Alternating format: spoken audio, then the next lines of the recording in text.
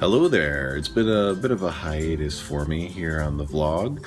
It's not because I wanted to stop doing it.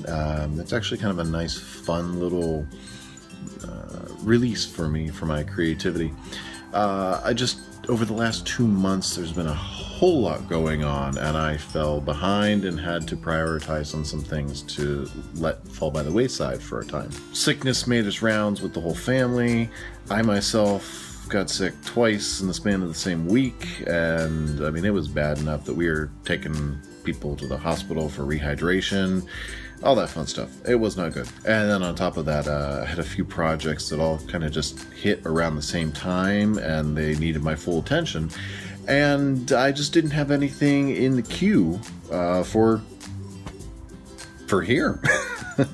And of course, you know, there's a little bit of fun that went on. I needed to relax and to decompress at times, and creating more content for Head First was really not at the top of my list for what would be relaxing at that time.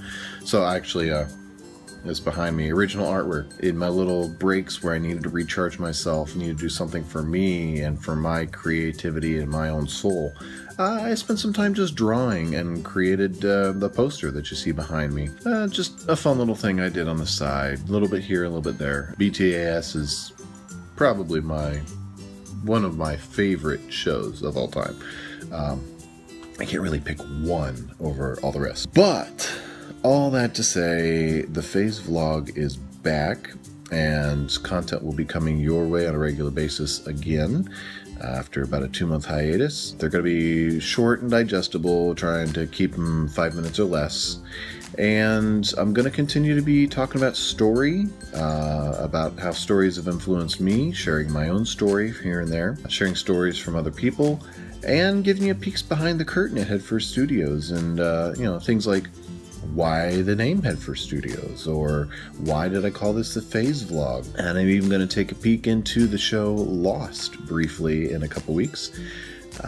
Who knows, maybe next week. I'm actually planning 2 different peeks into Lost, the first of which is going to explore one of my favorite stories in the whole of 6 seasons of Lost. So with all that being said, it's good to be back. It's good to be able to create yet again, and I'm hoping that you guys are going to enjoy the ride. So enjoy. That was not my sign off. I don't know how I forgot. Oh, I took 2 months off. That's how I forgot it. You keep watching, and I will keep sharing stories.